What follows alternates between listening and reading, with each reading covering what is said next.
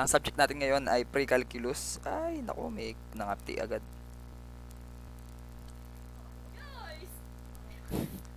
Edit ko na lang yun. Hello! Hello! Kamusta kayong lahat? Sir Lupet nga pala at nagbabalik kayo sa isang edisyon ng Sir Lupet TV kung saan ang mga mahirap ay dumadali at ang mga madali ay humihirap. Ano ba naman yan? Tara na! Hello! Kamusta kayong lahat? Welcome, shoutout nga pala sa lahat ng mga grade 11 STEM students sa panahon ng pandemic, no? Saludo ko sa inyong lahat ngayon pa lang. So, simulan natin to. Welcome sa ating pre-calculus class. So, naniniwala ako na sa panahon bilang kayo ay mga STEM students, isa ang pre-calculus sa mga subject na posibleng humarang sa mga pangarap nyo. So, tignan natin. Hayaan yung tulungan ko kayong tuparin ng mga pangarap nyo.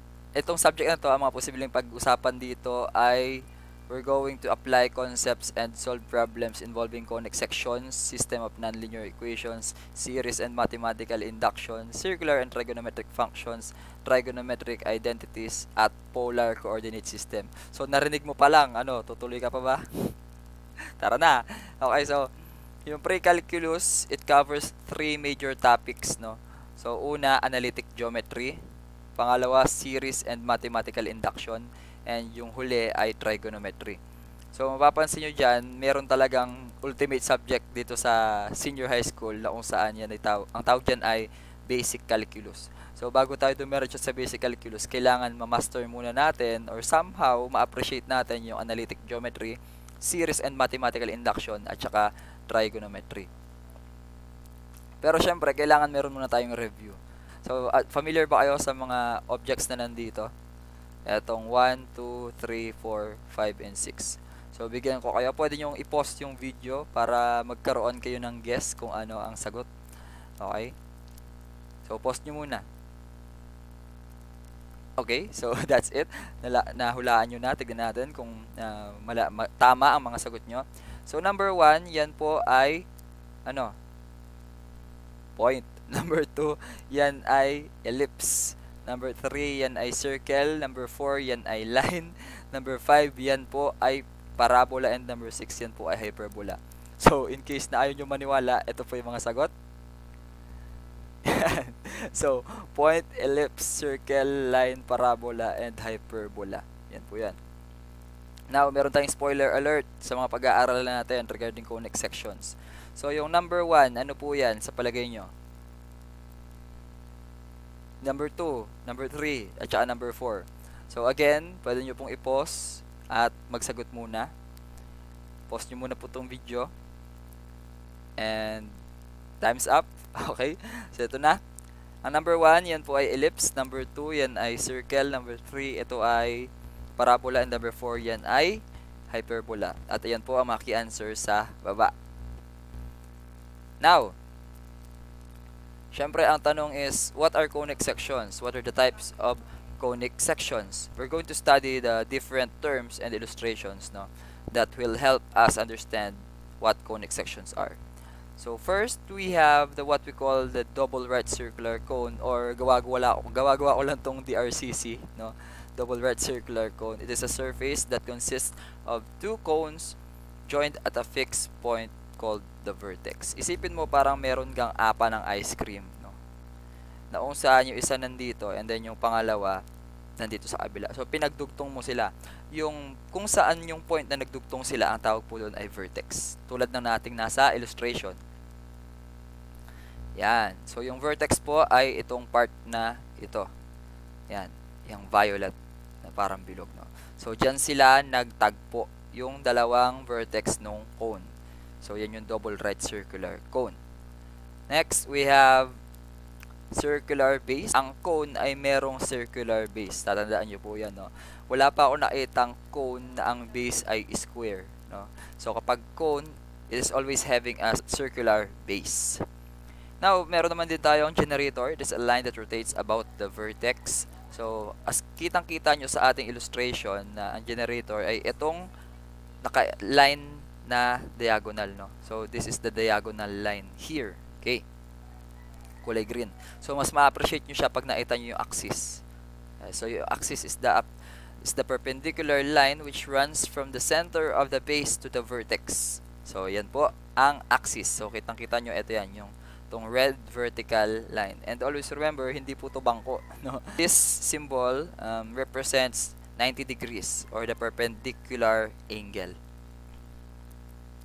Next, we have directrix. So, ano po ang directrix? It's the perimeter of the base of a right circular cone. So, kitang-kita nyo, ito po yan. Nasaan po siya? Ito. Itong part na to. Yung paikot po na yan, yung perimeter, yung sukat, no? Sa paikot nung circular base, yan po yung directrix. Next, we also have the vertex angle. So, naaalala nyo po ba yung kanina lang, yung axis siya generator? So, ito po ngayon ang vertex angle. So, dito po, nabubuo yan kapag nag-intersect po ang generator at ang axis. So, ito po ang ating vertex angle. And then, meron tayong tinatawag na nap, na kung saan, yung nap ay parang kumbaga sa tao, yan lang yung balat natin. No? So, the lateral surface of a right circular cone.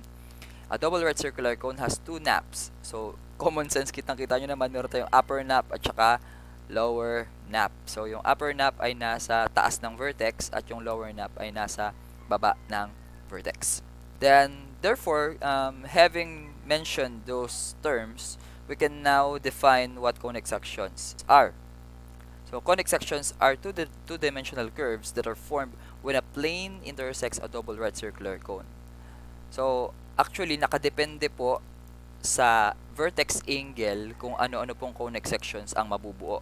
So, pwedeng maging ellipse, pwedeng maging parabola, and pwede ring maging hyperbola. So, kitang-kita po natin dito sa mga illustration natin. Ayan. Diba? Lakas maka 3D. Okay. So, nakikita nyo naman dyan, sa napag-usapan natin kanina, sa na-discuss natin, ito ang ating, itong part na to, ito ang ating ellipse, ito ang ating parabola, and ito ang ating hyperbola. So, let us explain further. So, kapag ellipse, it is a closed curve obtained when a plane intersects a double right circular cone so that the angle between the axis and the cutting plane is greater than the vertex angle. Ang clue word nyo po dito ay greater than. Tulad ng nasa ating illustration. So, ito po ay kunwari tinignan natin sa side view. So, yung plane po ay itong part na to. Yan. Para mas ma-appreciate nyo po kung ano yung plane, isipin nyo ito ay malaking plywood, no?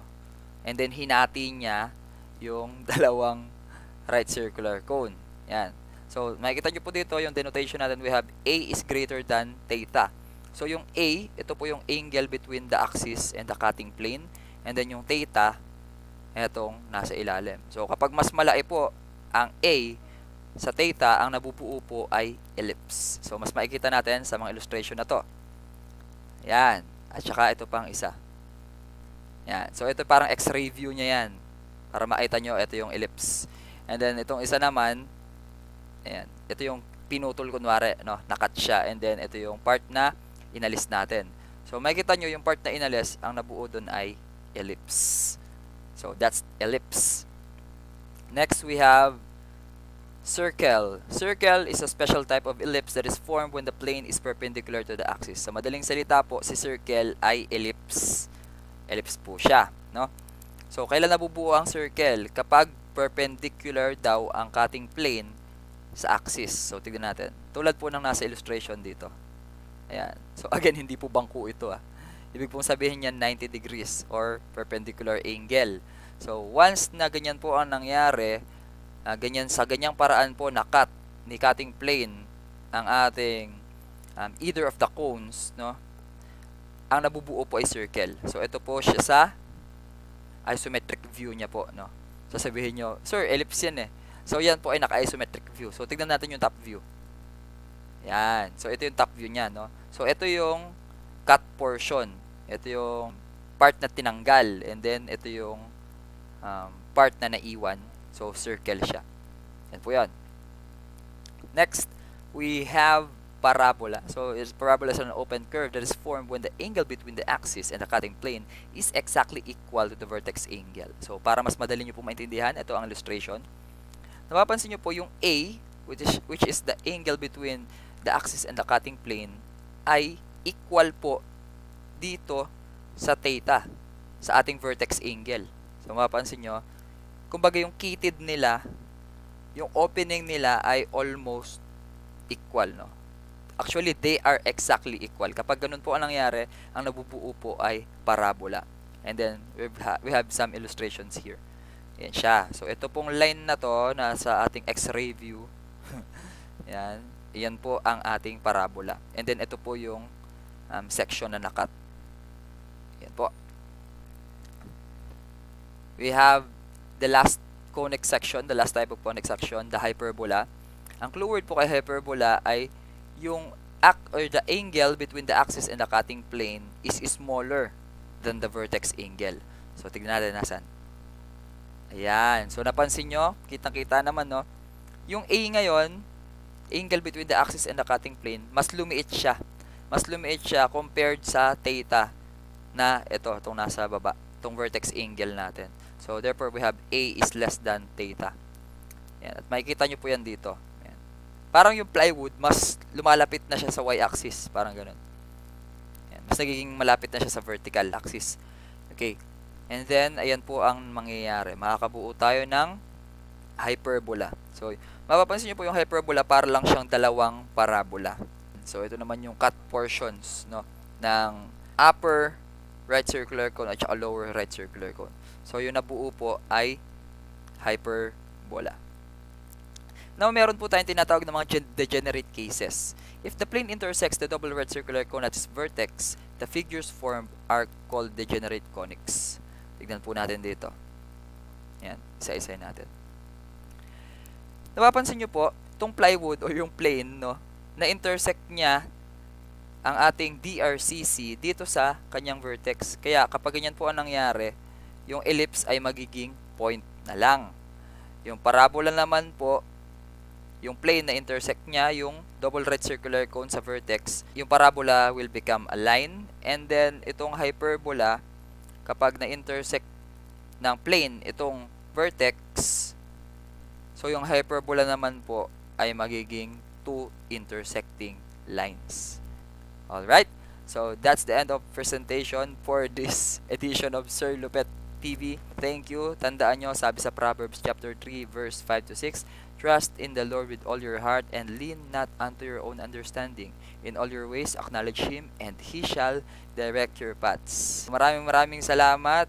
This is again Sir Lupet na nagsasabi na sa bawat problema meron tayong solusyon. Dapat tayo ang maging solusyon at huwag tayo ang maging problema. Maraming salamat. Ingat. Thank you.